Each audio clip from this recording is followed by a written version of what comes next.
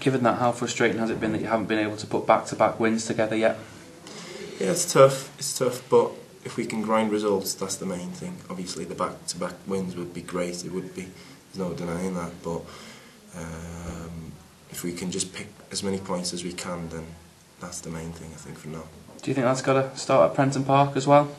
Definitely our home form hasn't, been as good as what someone would have liked.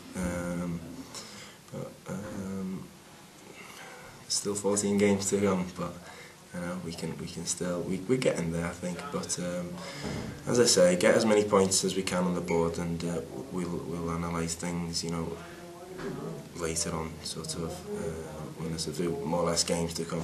The benchmark, I think, is usually 50 points, isn't it? Do you think that'll be enough to stay up this season? Again, it's tough. It's so close down there. It's very difficult to say. I mean, if you're down sort of in that zone and you win, you're out of it. And then if you lose, you're back down there. So it's very close. It'll all depend on how teams do in the next sort of 10 games, and then we'll see from there where we are. There's a squad here, a very good squad, that should get out of anything.